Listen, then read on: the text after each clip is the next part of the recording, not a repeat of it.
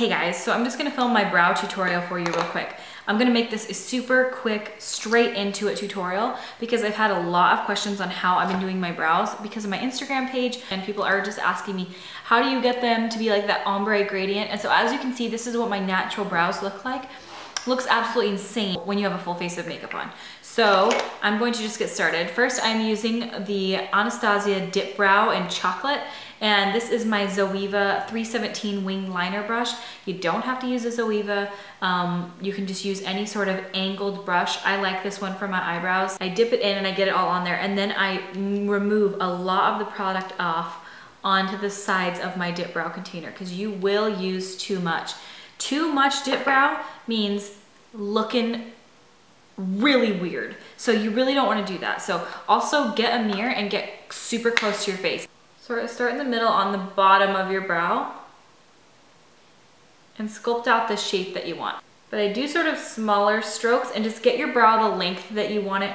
And I usually keep the sculpted parts towards the inner part of my, or the underneath part of my brow, because it's okay to look really sculpted down there, but the more you sculpt the top, the more drawn on your brows are gonna look.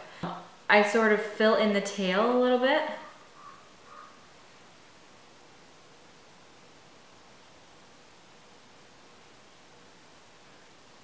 Okay, see what I'm doing here?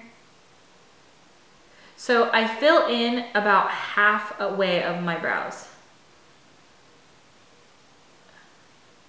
So the whole half and tail end of my brows can be really as perfect as you want them to be, or as imperfect, whatever you like. I like mine to be a little more sculpted like this. This is how I like my brows to be done.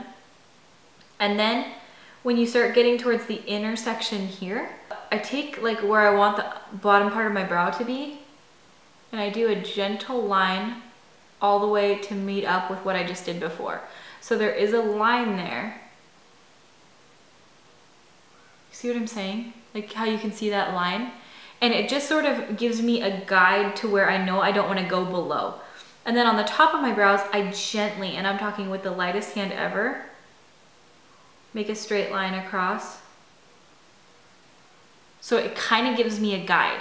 Gradient it from here to here. So instead of like flicking it this way, I flick it in like that, because then that concentrates more product towards the other side where you've already sculpted it out, and less towards the front of your brows, so that you get that ombre gradient effect.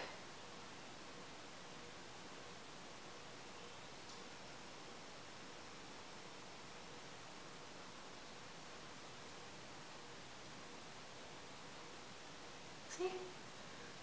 I don't know how good this looks in camera, to be honest.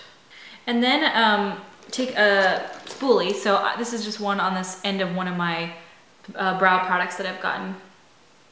And I just sort of gently spoolie the brow out and look at any sparse areas that I want to sort of fill in, and then just be gentle with them and fill them in.